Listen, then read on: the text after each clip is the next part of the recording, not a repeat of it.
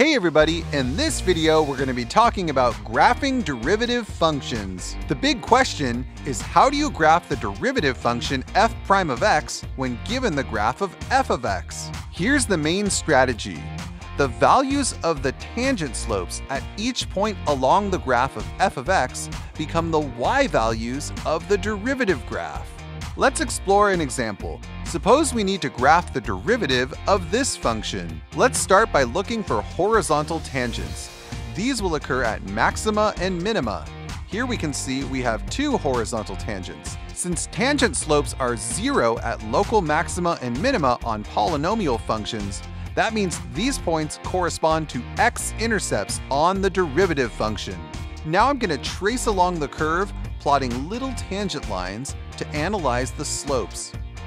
Here we can see we have positive slopes that are decreasing.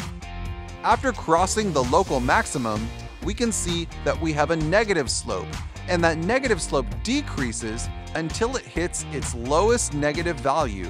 Then it increases and comes back to 0 to reach the local minimum of the function.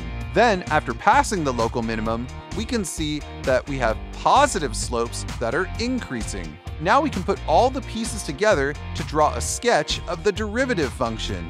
And here it is. Let's trace through this again to make sure you understand.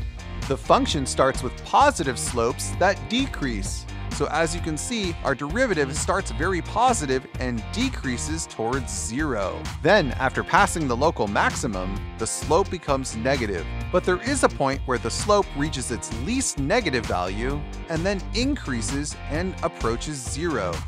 After the local minimum on f of x, the tangent slopes are positive and increasing. That's why the derivative function is greater than 0 and increasing. Let's try another one. Here's the graph of a function f of x, and we want to draw the derivative. Starting from the left, we can see that the tangent slopes are negative and decreasing. In fact, the tangent slopes approach negative infinity. Then on the right, we can see that the slope starts very positive, but decreases. And now here's the derivative function shown in red. Pause the video to take a moment to make sure that you really understand how this was drawn. What about this example? Here we have a linear function f of x. Since the slope is always constant, that means the derivative will always be constant too. Here it looks like the slope is approximately equal to 1. That means the derivative function will equal 1. And here's f prime of x shown in red. Let's do one more example. Suppose f of x equals the absolute value of x. How would we draw the derivative function? Well, on the left, the slope is -1. On the right, the slope is 1. That means we're going to have two horizontal lines that represent the derivative. But what about x equals 0?